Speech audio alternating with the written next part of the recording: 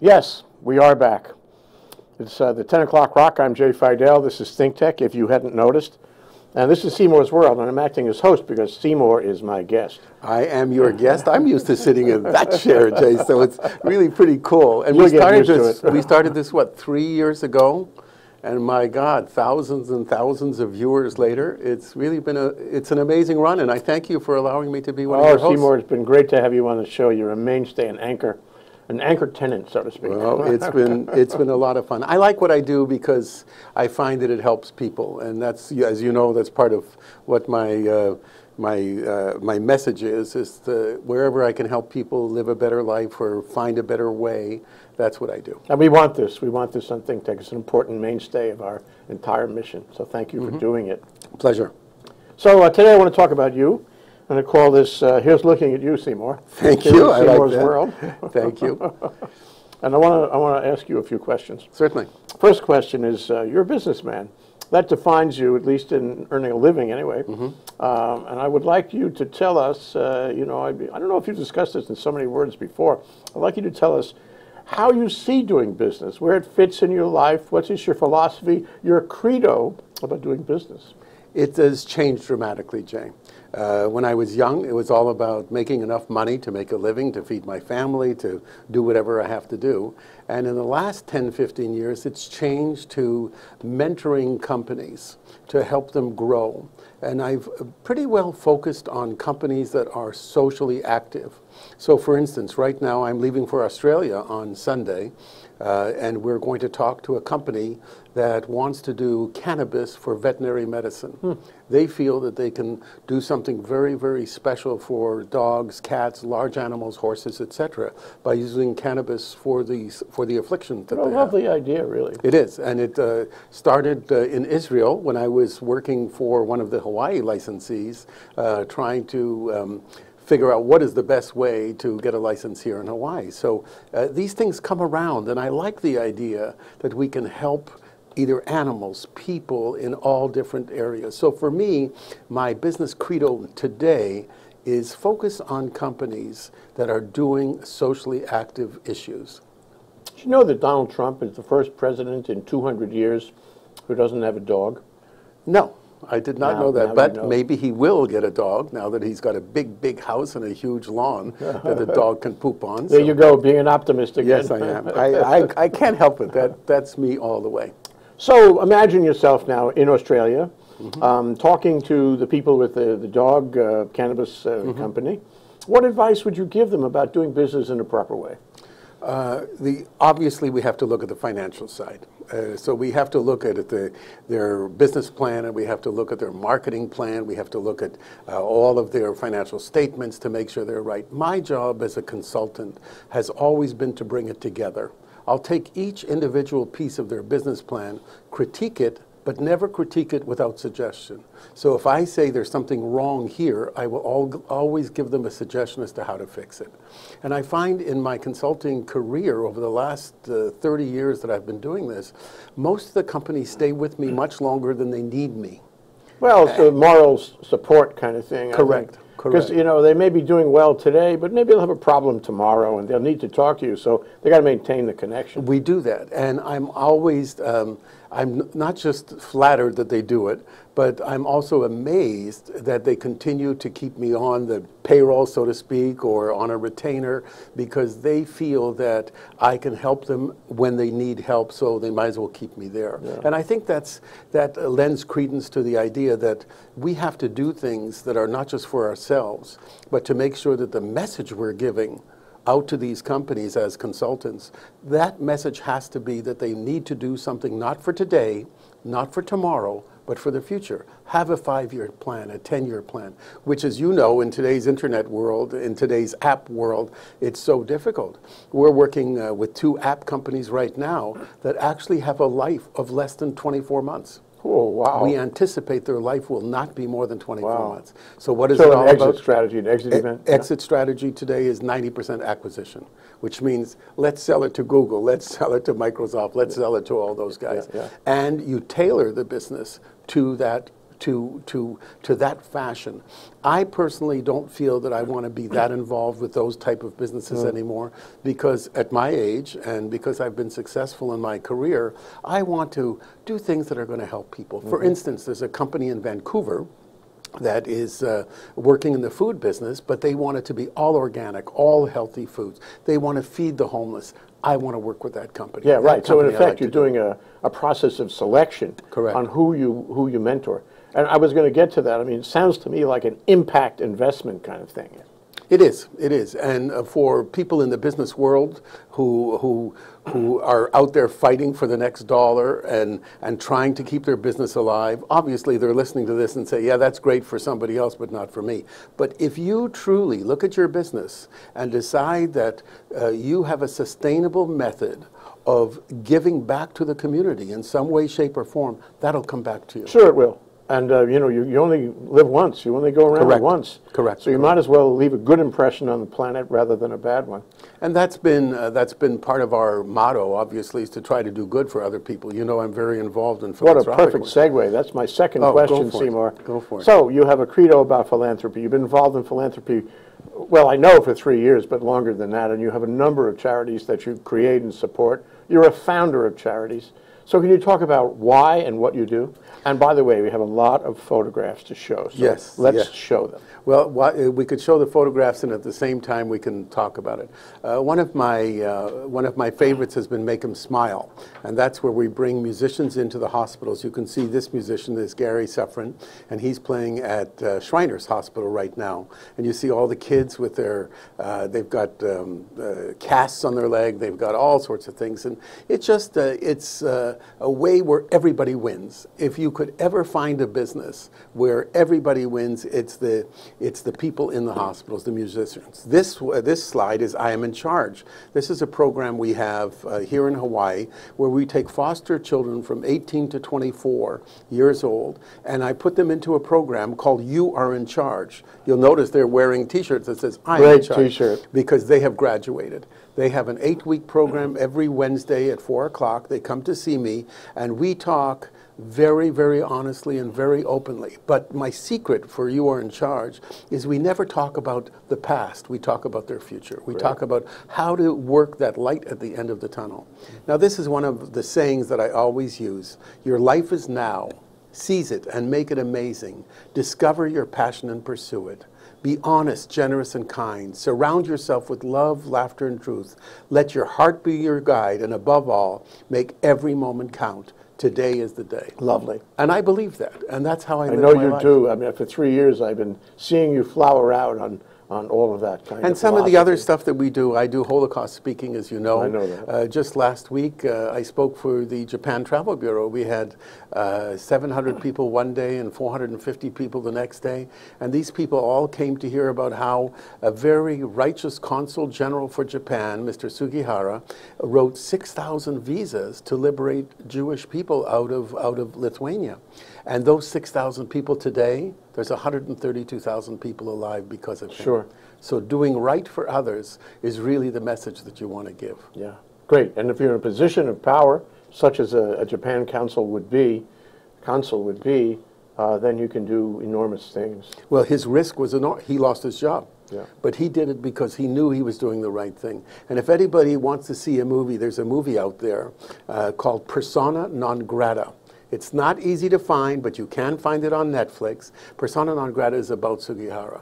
And the turmoil that he had to go through to decide, I'm going to do something that my government's going to fire me for, and he doesn't even know the people that he's doing it for. Why did he do this? He did it because he felt that when he saw these women with their children begging to try to get out of the country, knowing that the Nazis and the Germans were descending on Lithuania from both the Russian side and the European side, he decided that he had to do what's right. And there are many like him.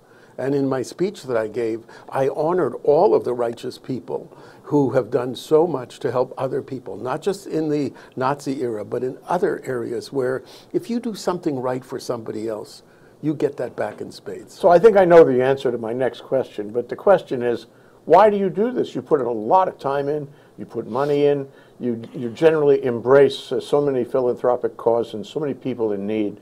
Why do you spend your time and money doing that? Because I'm the luckiest man in the world. I am truly the luckiest man in the world. I have been blessed with a wife who loves me, 2 beautiful children, a business career that has flourished and done very well.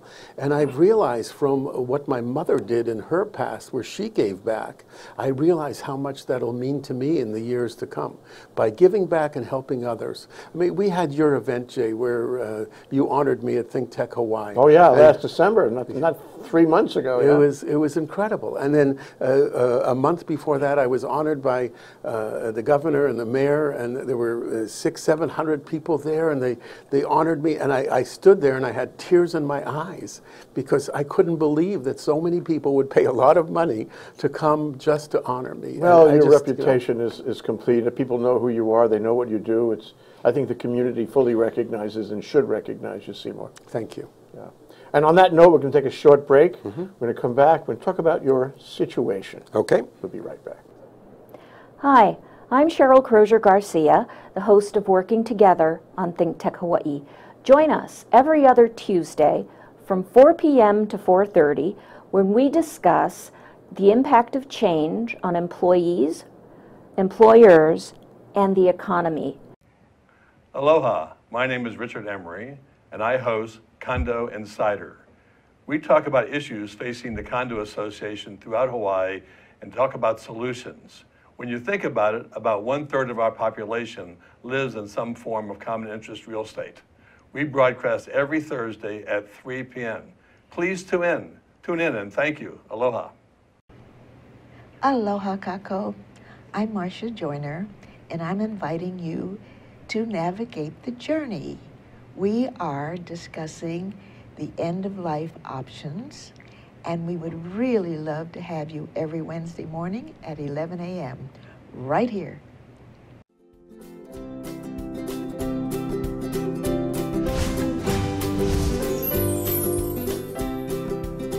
Bingo! I told you we'd come back, and we came back. See? Okay, we came back with Seymour. Wow, it's amazing we did it on time. Yeah, we have technology here. Great. Seymour's World, and here's looking at you, Seymour. Thank you. I really appreciate that, Jay. Well, it's special in a sense because I actually feel closer to you than I have in the past. And I've watched your star. I've watched your trajectory. I know a lot about you. It's easy for me to talk to you. It always was. Yeah. Right now, you're in a situation, and I'm going to leave my question there and leave you to answer it in any way you want. Well, my situation is personal. I was diagnosed with cancer. This was on November the 6th. The background is quite simple. I go for my health checkup every year on November the 2nd on my birthday, and for the last many years, I've never had a thing wrong with me. And all of a sudden, I was diagnosed and I had to see an oncologist, and it was a very, very traumatic experience because for somebody who never takes a pill for anything except for a baby aspirin, all of a sudden, I have to face chemotherapy. I have to face, do I go to alternative medicine? Do I decide to try to do this on my own via a good, strong diet and all this kind of stuff? And the research that goes into that is totally contradictory. One contradicts the other, and you really don't know which way to go. So I decided to go to Sloan Kettering in New York. And Sloan Kettering is a famous cancer center. Oh, yes. And luckily I got in, and by the grace of God, and maybe from what we were talking about before, you know, the luck is rubbing off for the things that I do. And I was able to get on a trial drug, a drug that there's only 640 people in the world on, and I was one of them. And there were lots of complications for me to get on the drug because I have what's called CLL, which is chronic lymphatic leukemia. When they did the first CT scan, I had a huge lump on my neck.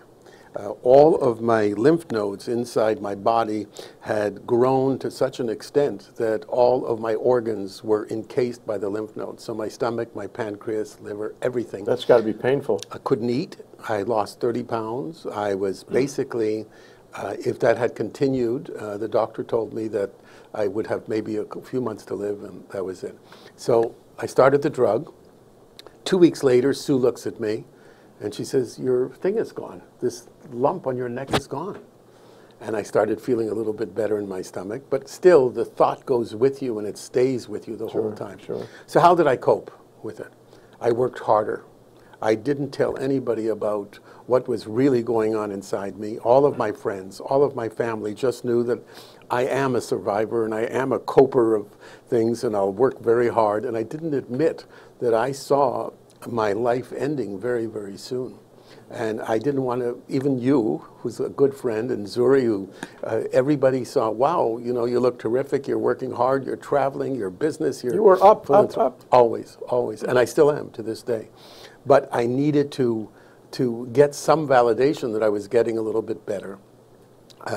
March 6th rolls around, that's 3 months after, and the drug company in Sloan Kettering want another CT scan to see where I am. Obviously, this had gone. I went to the CT scan, results came back, and all of my lymph nodes had shrunk back to normal. So my insides entirely now are back to where they should be. I can eat again. I can feel good about it again. The problem is my leukemia. You have a white blood cell count of 10,000. That's an average white blood cell count. Mine is at 145,000. Oh, wow, multiples. So 14 times the normal. Yeah. And it's a critical issue, but it's acute. It's chronic, not acute, meaning I can possibly live with it. I can possibly bring it down. So we've decided, and I wasn't sure that I wanted to do this, Jay. I'm going to continue on this drug for another 2 to 3 months and see if my white blood cell count goes down.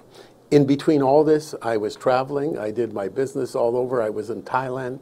I spent a day and a half at a clinic that specializes in alternative medicine. In Thailand? In Thailand, which absolutely opened my mind to different forms of positive mind training.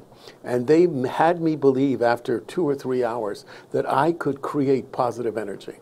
Now, you look at me and you say, yeah, sure, Seymour, that's voodoo. How can you create positive energy? You're a visible proof of that, Seymour. Well, they taught me that I could do it. They taught me that you can actually create positive energy and get the negative energy out of your body. So by creating positive energy bringing it into your body and pushing the negative energy out of your body, what happens? That attacks the cancer cells diminish and get smaller, and all of a sudden you're back to normal. And of course, I needed to hear it from other people, and I've had many friends who have done it. I'm going to do a show with one of them. I'm waiting for her. She's a Chinese lady who went to Thailand, but she had stage 4 bladder cancer with 2 months to live, and now it's 5 years, and she has no signs of cancer whatsoever. Did you have experimental drugs, or was it all mental? Strictly mental. And that brought us to a topic we discussed prior to the show. How much does attitude have to do with it? What is this positiveness that people have that, that keep them going? I'm a firm believer, after being at this clinic in Thailand, that definitely a positive attitude is a very, very strong motivator for you to kill those cancer cells or for you to get better. Yeah. Hey everybody, it's Ian, social media manager here at ThinkTech Hawaii. Thanks for tuning in. I'm sorry to break into your show. If you're listening on the podcast, thanks for listening. Watching on YouTube, we appreciate the subscription, etc. If you are a longtime listener or viewer of ThinkTech Hawaii, you would know that we are on every day, 5 to 6 hours a day, basically, streaming stuff that's happening here in Hawaii that matters to everybody worldwide, basically. There's a lot of stuff that we got going on, and we're excited about many of them. 2017 is going to be really cool. But right now, I can tell you that we are on iTunes, where you can listen to all of this stuff now. We're really excited about how that's going. And we have just started a on the street feature where we take a camera out to the street and stream live to you guys out there, and getting what people in the local community out, what they want or are thinking about, and sharing that with you. We're really excited about all that stuff. We're really excited about you guys watching and following us on all the social media sort of things, Instagram, Facebook, Twitter, all that good stuff. Look for us, ThinkTech HI. Watch us on Olelo. Thank you so much. Everybody here appreciates it. Hello. That's Seymour Kazimirski, and we're here on Seymour's World. We're talking about, here's looking at you, Seymour, where your experience and the way you're dealing with cancer.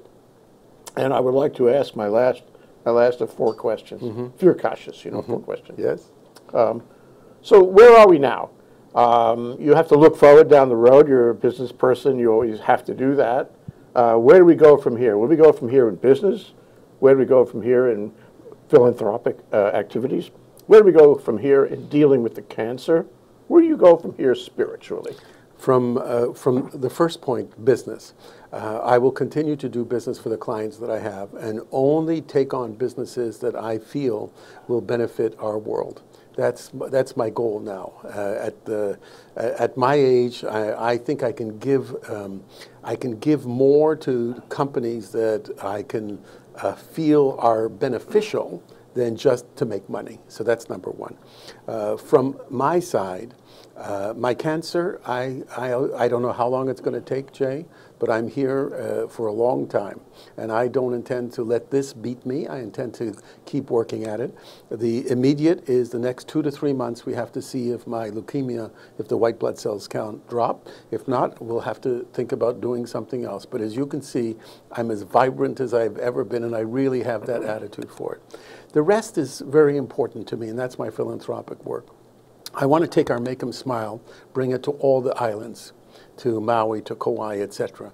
I want to take it to the mainland. You want to build it? Oh, yes, absolutely. Good for you, Seymour. Absolutely. And the reason I want to do it, Jay, is because I find that the gift of music that we give to the patients, to the doctors, to the musicians themselves, to me, it is such a 100% win. There's absolutely no loss. I support it all financially myself, and I don't mind doing that. Garth Brooks in Texas has asked if Really? he could do, if he could do it down in Texas with Make 'em Smile. A group in Toronto wants to do it. A group in Vancouver wants to do it. Boy, your word's getting around on this. It is, because the program is so good. My foster kids program is a very difficult program because these kids are very troubled and you have to help them through a long period of time, and after 8 weeks they drop off and who knows what happens to them. So I'm still working on that. But I think one of the things that I want to expand on is what you have given me, Jay, and that is the opportunity to send a message out. Seymour's World and the commentaries that we do are getting rave reviews from people. I have a pastor in Maui and a father who was a guest on our show when we did the Hanukkah Christmas show, who asked permission if he could use some of my positive energy commentaries as sermons to his flock. Wonderful. So that in itself is such a win-win. So the commentaries to me, and they're coming to me quite naturally, and they're very easy to write at 4 o'clock in the morning. By the way, is when I write them. Yep. And as I put them out, the reactions from the people that send me emails and texts and all that stuff, some of them wonder if they don't see one every 2 weeks. They wonder, am I okay? You know, is something wrong? Because they need to hear positive comments back. And I think thanks to you, Seymour's World and the commentaries, I want that to be one of the messages that come out. Wonderful, Seymour. So nice to have you in our lineup. You're a mainstay for ThinkTech. You're a mainstay for our world here together. Thank you. And I think it's wonderful to have you. And I don't know if the video camera picks it up, but you are glowing. You are glowing in, in the kind of attitude that keeps people going, keeps people expanding their horizons for their whole lives, gives them a quality of life that you could not otherwise achieve. Good for you. It's instructive for all of us. My pleasure.